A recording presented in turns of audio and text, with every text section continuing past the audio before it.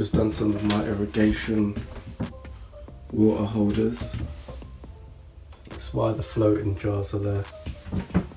Just lit up this candle in here because it's quite good for chilling out and meditating. I'm pretty sure it's gonna burn because you're getting quite a lot of heat here.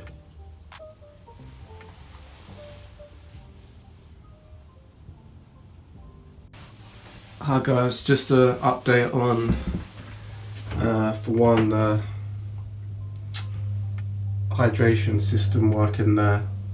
I've also just used these shelving brackets to some good use by attaching some string here, as you can see on my finger, all the way down to this bookend, and it just helps weave this plant in.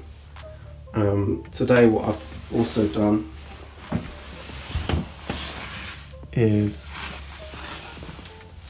basically, as I was saying in one of the last videos, attaching a little fishing weight to the end of this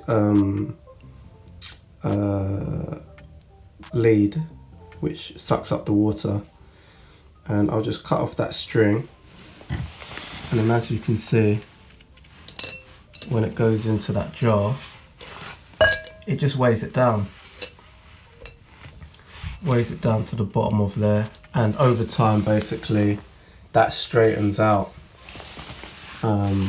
As you can see with this one, it's a little bit more straight there. The more tension you can get on it, the better, and I just find that the weights help with that. So another quick video here of how exactly I did it, because I didn't explain it. So as you can see, the fishing weights have a little hole in them, and the drip wire, as you can see, just looks like this. This white bit here is trying to be the weight, I think, but it's not that efficient. So I literally just use a little bit of thread, tie a double knot in there, throw it into here. And with that jar, I'm actually going to be feeding 2 plants with that for now. So yeah, just a little add-on to that video.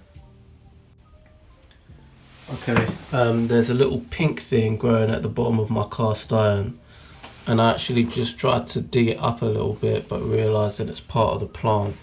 So I'm feeling quite bad now, because one of those leaves I just grabbed off by accident. I thought it might have been a weed growing in there, but apparently it's part of the plant.